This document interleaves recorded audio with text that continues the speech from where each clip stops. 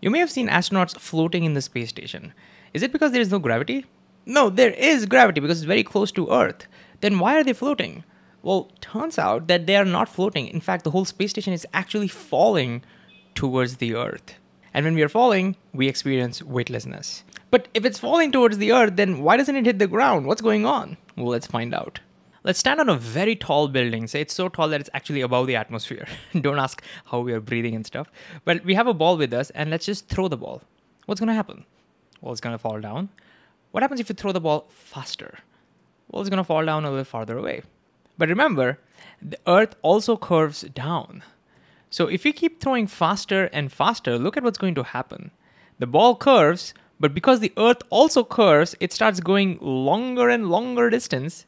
And eventually, if you throw it at just the right speed, we'll then find that the ball curves at pretty much the same rate as the Earth curves. And even though it is completely falling, it'll miss the ground completely and come back to the original position. And that's exactly what's happening with our space station. Our space station is continuously falling towards the Earth. But because the Earth is curved and because it has a very high sideward speed, just like that ball, it is missing the Earth. And look, therefore, everything inside is in free fall, and therefore they feel weightless. But now that brings up another question. How does it work? Like, isn't gravity supposed to pull you down and make you fall towards the Earth? So what's happening with the force of gravity? How do we make sense of all of this with Newton's laws and all of that? That's an excellent question. So let's come back to Earth, look at some familiar examples, and then go back over here. And the theme of this video is going to be investigation. So we're going to ask a lot of questions and get ready to put your thinking caps on. All right. Coming back to Earth, let's consider a case where a car is going around a circle, a perfect circle, at a constant speed. The question for us is this car accelerating? What do you think? Okay, my instinct says no, because the speed is the same, but then I remember that, hey, acceleration is about velocity, and velocity includes not just the magnitude, which is the speed, which is the constant, but also has the direction. And clearly the direction of the car is changing. Otherwise, it would have gone in the straight line. So, since the direction is changing, it must be accelerating. Now, to investigate that acceleration, we need to be clear about the direction of the car. So, what is the direction of the car right now over here? Well, again, my instinct says, well, since the car is going like this in a curve, maybe the direction is this way. But remember, velocity vectors or any vectors cannot be a curve. Vectors have to be straight arrow marks. So that can't be true. So a good way to think about it is just think about the direction in which it is pointing right now. Can you see it's pointing this way? So if you were to attach an arrow mark on front of the car, then you would see that's what it would look like. And that itself is the direction of the velocity at this point. Similarly, a little time later when the car comes over here, look, it's pointing this way. And so the velocity is in this direction. Now, this length should stay the same because it's a constant speed, so the magnitude stays the same. But clearly you can see the direction is changing. By the way, one quick note about velocity. If you were to look at this direction, you can see that this line touches our circle at a specific point, right? Like it's touching over here and this line is touching over here. Such lines are called tangents. In contrast, for example, if you have a line like this, it is not a tangent because it's not touching, it is cutting the curve, cutting our circle at 2 points. So since our velocity vectors are along the directions of tangent lines, we say velocity is tangential to the path.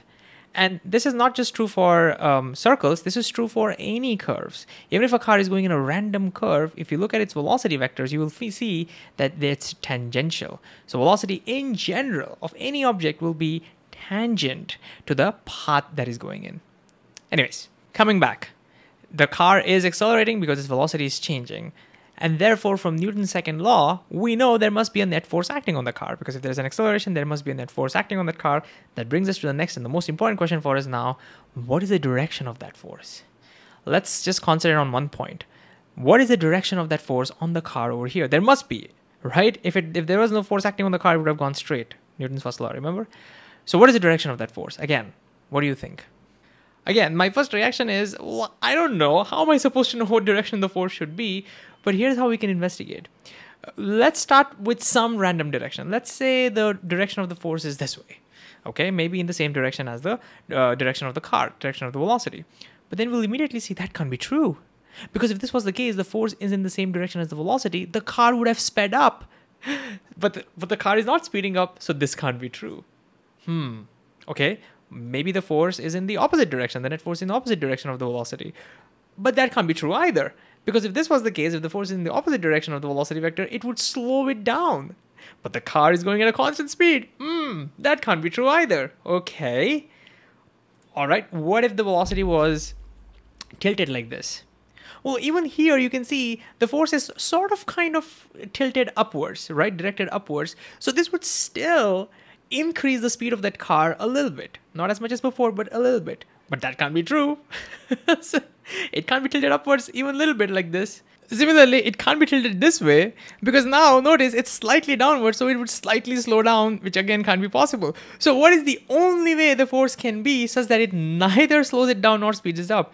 It has to be neither tilted up nor tilted down, which means the only way it can be is perpendicular to the velocity vector.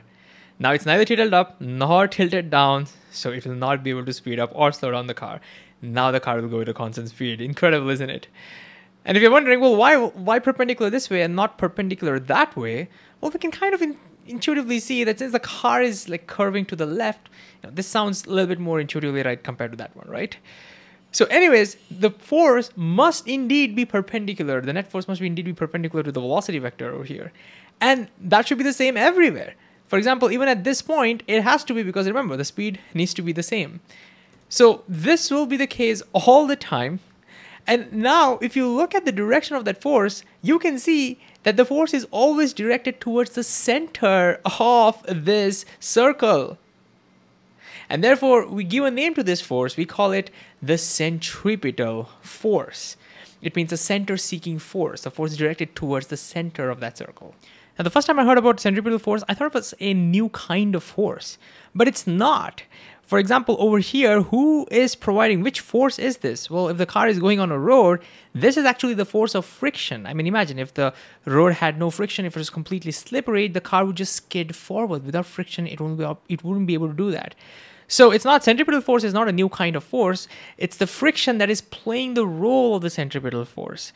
Think of centripetal force as just an indicator of the direction of that force. Just like how we have upward force or downward force, we have center-directed force, the centripetal force. Let's take another example. Consider a person who's swinging a yo-yo like this in a perfect circle. Again, assume constant speed. Well, then something similar must be happening over here. Since the whole thing is going at a constant speed, there must be a force because it is still accelerating, the velocity is changing, but that force must be perpendicular to the velocity. This time, who is providing the centripetal force? Well, we can imagine it's the string. You can imagine the string being very taut at this point, and so it's this tension force which is acting now as the centripetal force. So in short, if the force is in the same direction as the velocity, its effect is to speed it up. We've already seen this. If the net force is in the opposite direction of the velocity, its effect is to slow it down. Again, we've seen this. But now we have one more thing that we can add to our toolbox. If the force is perpendicular to the velocity vector, its speed will stay a constant and it'll go in a curve, and that force ends up becoming towards the center of that curve. Therefore, the force becomes a centripetal force. But remember, if you want your car or your yo-yo to keep going in a perfect circular path, then the force needs to be continuously directed towards the center, and even the strength must stay the same. If that changes in between, the path will change. For example, imagine what would happen over here if the string suddenly broke. What will then be the path of the yo-yo? I'll give you a couple of options. One option could be the yo-yo goes just straight like this. Again, we're ignoring gravity. Don't worry about gravity. Or maybe it'll go like this. Or maybe because it's spinning, it'll just continue spinning like this. Which of the three cases do you think is the answer? Again, my instincts is that, hey, it was spinning like this, so it'll continue spinning. But let's think about this. Why is the car or the yo-yo moving? It was moving because of its own inertia, not because of force. Remember, Newton's first law, things in motion tend to stay in motion. So they have a natural tendency to go straight because of inertia, but because there is a centripetal force, that's the one that curves it. That's the effect of the centripetal force. Now, when the string broke, that centripetal force is gone. So what will happen because of the inertia? Because it has inertia, it will tend to continue going in a straight line. So this is what it would do. This would be the path of the yo-yo. Once the string breaks, it'll go straight. And of course, because there is gravity, it'll also curve down because of gravity. And of course, in general, things can be more complicated. For example, along with friction, let's say we also had thrust. Somehow it was a rocket booster and there was a thrust over here. So there will be an additional force acting upwards, which is not a centripetal force. Now things will be more complicated, but we can still intuitively think using these three things. We could now understand, hey, the thrust force will speed it up. The centripetal force will make it curve. And so it'll kind of go in a curve, but a little bigger curve like this.